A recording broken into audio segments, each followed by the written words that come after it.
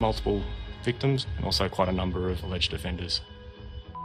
From 1960 to 1985, thousands of boys, some as young as 12, were sent here to the Daruk Boys Home on the outskirts of Sydney for a dose of corrective military-style discipline. But what is alleged to have really gone on here is only now being uncovered by a New South Wales police investigation headed by Detective Sergeant Ben Hallam. When you sit down with them and listen to them tell their story about what happened at Daruk, and then they break down and cry, it's very confronting. Did you tell anyone? He told them to strip me down. I think they were trying to break me. As children, Daryl Stanton, Carl Orme and Gordon Parsons allege they suffered terrible abuse at Daruk. Tonight, the alleged abusers, now all men in their 70s, are on notice. Criminal charges imminent. These were vulnerable kids from broken families. The tragedy of this is that the people that were entrusted to care for them and help them were alleged to have abused them. What's different about this story is that the alleged victims say that the government official responsible for their care, Daruk's superintendent, Alistair Webster, ignored their complaints. Tell me what you feel about Alistair Webster. I think he needs to face justice, to tell the truth. I think there's many a kid who's damaged because of the way he ran that institution. For 10 years, he's worked at the Daruk Training School, supervising children committed by the courts. Webster is married with 5 children and emphasises his involvement in welfare. Alistair Webster, now 84, made much of his job with wayward youth to vault into a distinguished career as a federal politician. Even honoured with an Order of Australia medal for his services to politics and education. What did it do to you that he chose to do nothing, to not believe you? I lost faith and trust in everything. You know, I mean, if this man is the boss of this place and he's not willing to even check out the stories of complaints, well, what's the use?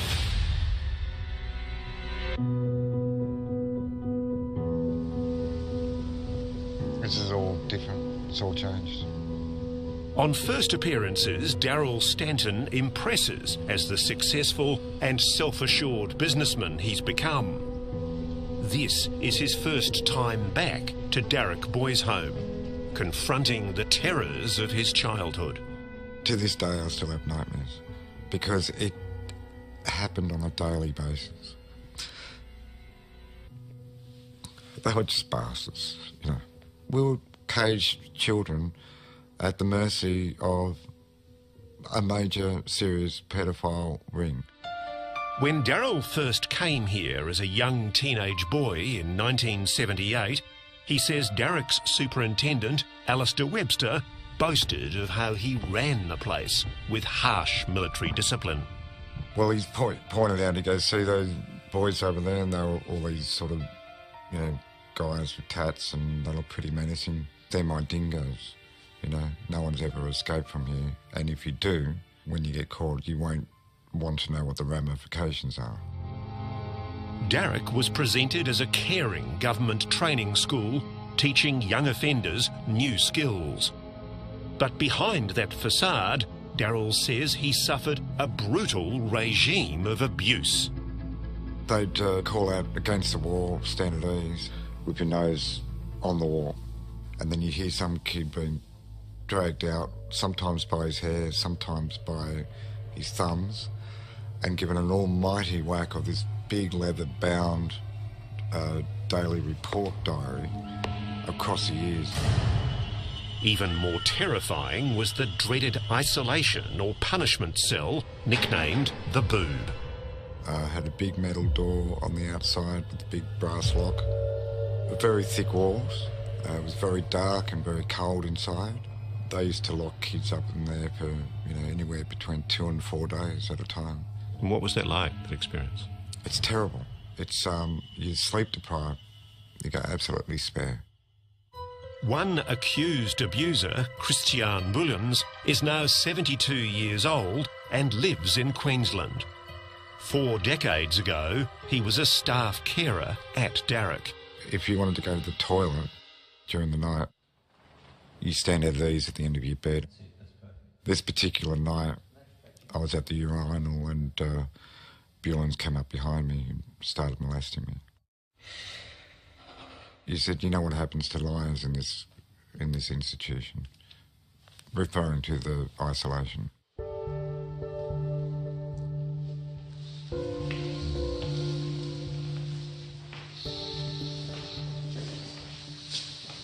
Do you remember this place? Yeah, I do.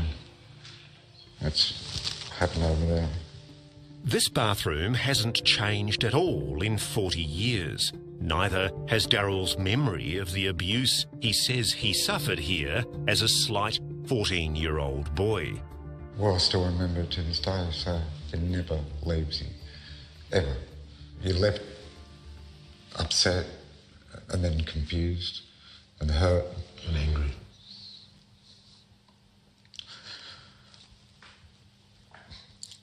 But anyway, I would like to get out of here, to tell you the truth. Yeah.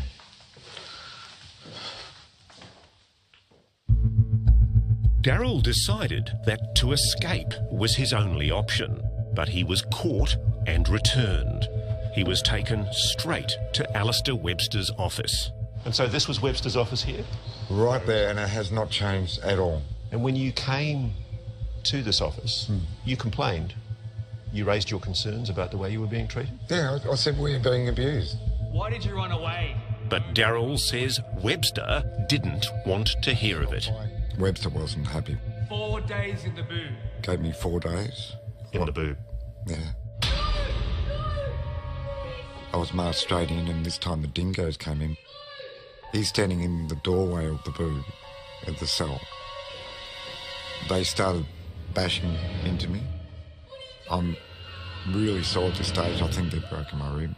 Alistair Webster's watching this? Yeah, one of the kids gave me a big slap across the face, and he's gone, not the head. Not the head. What happens? He's gone, okay, hold him down. He's ordered them to strip me down. And I'm screaming at him, "What are you doing?" Checking for contraband.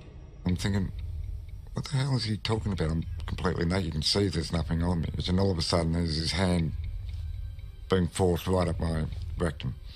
Who did that to you? I think it was the head dingo. And I'm screaming on that. By this stage, I'm now crying. Was Alistair Webster present?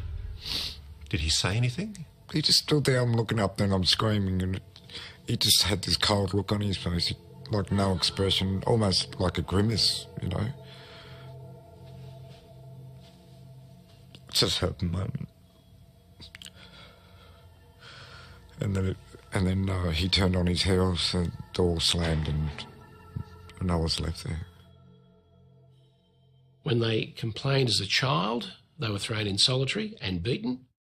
Lawyer Jason Parkinson is now helping many Daruk victims sue the government to expose the abuse they say they suffered. So many of them have come forward from different times of the institution's existence, telling the same stories about the same abusers in the same places within the institution, that yet they don't know each other and they've never met each other. From the moment I left Daruk, it was a downward spiral. I hated everyone. I wouldn't trust anyone. I'd strike first, ask questions later, and that eventually I ended up going to jail. And my life couldn't have sunk any further than that. Daryl's abuse left him with lifelong medical and emotional problems. But then he met the love of his life, Felice. He credits her for his rescue. He says too many other boys were lost along the way. I wanted to come forward and tell my story, because too many kids have died, too many kids are in jail, too many kids are on drugs. He now wants justice from his alleged abusers and the man he accuses of letting that abuse happen, Alistair Webster. He's held up in the public eye. I think his reputation was made as a federal MP, as somebody who championed the cause of youth. No, he didn't. He destroyed many a life. He nearly destroyed me. He nearly destroyed me, and if I wasn't mentally strong enough, I would have been a victim as well. For 25 years, thousands of children were sent to Daruk Boys Home on the outskirts of Sydney. But many of the children who came here now allege they suffered horrendous sexual and physical abuse. How seriously is your strike force taking these allegations? Extremely serious. Child sexual assaults in any form is one of the most horrific types of crime that you can investigate. And can you give us any idea at all of how many persons of interest there are who are the subject of investigations? There's quite a few. Gordon Parsons was just 12 years old when he was first sent to Daruk. Soon after, he was sexually assaulted by one of the most notorious accused pedophiles at Daruk, its medical officer, John Munger. How scared were you? I was terrified. Completely terrified. He told me to shut my mouth. He said no one would believe whatever I said. As other boys did, Gordon says he complained to Daruk's superintendent, Alistair Webster. I said, Mr. Munger has made me have sex with him. I said, I don't want to do this anymore. What was Webster's reaction? He said, are you okay? I said, no. And he goes, I'll look into it. But Gordon says each time he complained to Alistair Webster, he was punished with solitary confinement in the isolation cell. And worse, Munger's sadistic sexual obsession with him was allowed to continue. He said, we're going to circumcise you. We have permission to do that. But Munger wasn't qualified to do circumcisions. All he knew was basic first aid, and he botched the operation. All of a sudden, I woke up and I just threw myself straight because the pain was just phenomenal. Blood was going everywhere. We went straight to WINDSOR Hospital. Today, the old Windsor Hospital is closed, but it still gives Gordon nightmares. Records show Gordon was admitted with a problem circumcision. A real doctor was left to try to repair Munger's botched job. So basically, you haven't been able to have an adult sexual life? No, not at all. And this is because of that botched circumcision, you say? Yep.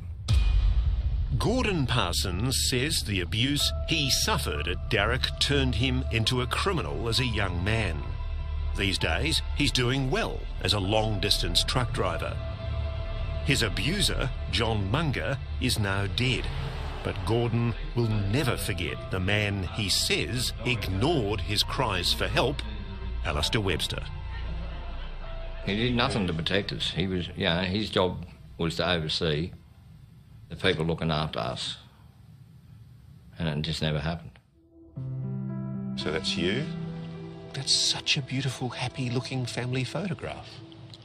You can see all the love there in that family. And that was all taken away from you, really, wasn't it? It was, yes. Carl Orme was 14 when he was sent to Daruk. He says one of his tormentors there was a welfare officer, Robert Barraclough. He used to punch me, slap me. One time he slapped me right across the side of my head. He knocked me down. He also squeezed my private areas. Carl also says he reported Barraclough's violence to Alistair Webster and that his pleas were ignored. Did you tell Mr. Webster that you had been physically abused and sexually assaulted? Yeah, I told him everything, and he just wasn't interested. He didn't care. You're full of crap, mate. He said, you're full of crap. You know, it's not the first time. I've heard this, mate. He says, you're all always complaining. He says, you expect us to look after it, then all you do is whinge about us. This is the boss who's got a responsibility to protect you, to care for you. I was expecting him to do something about it. Carl accuses Webster of doing nothing. He says Barraclough's abuse actually escalated after he complained. And all of a sudden the hand went on my mouth. What did he say to you? If you tell anyone, no one's going to believe you. No one is going to believe you. He says, just be quiet. I tried to scream out, tried to yell out, but he just kept squeezing his hand tighter on my mouth. And he sexually assaulted you? He did, yes. There was yet another alleged abuser at Daruk. Carl Orme also says he was taken out of Daruk, plied with alcohol and raped by this man, William Thomas Wright.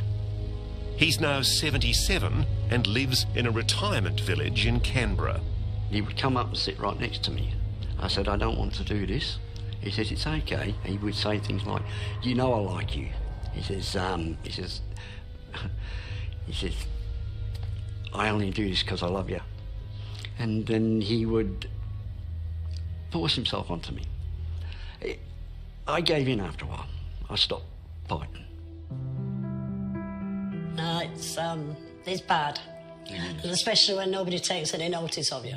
5 years ago, Carl told his mother Anne about the abuse for the first time. Broke my heart, actually.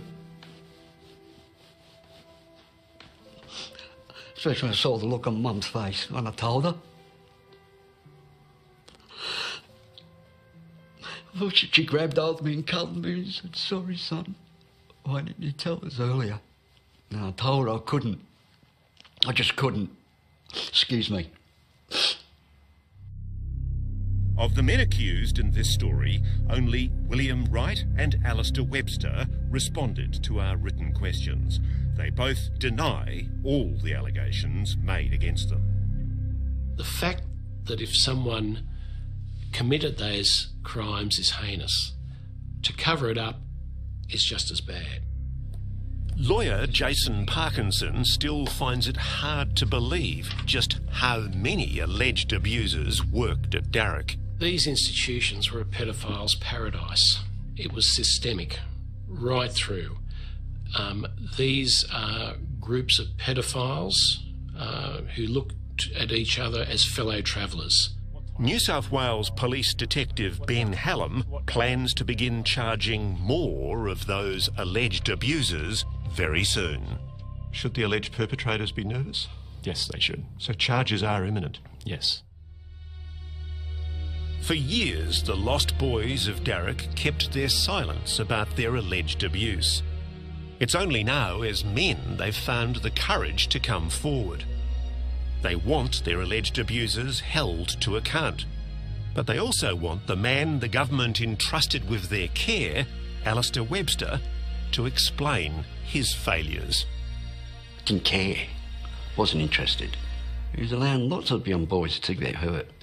This man doesn't deserve what he's got, I'm sorry to say, and that's the truth. He doesn't deserve to be like a pillar of the community, because he's not. Any information about abuse at Daruk Boys Home, please call Crime Stoppers on 1800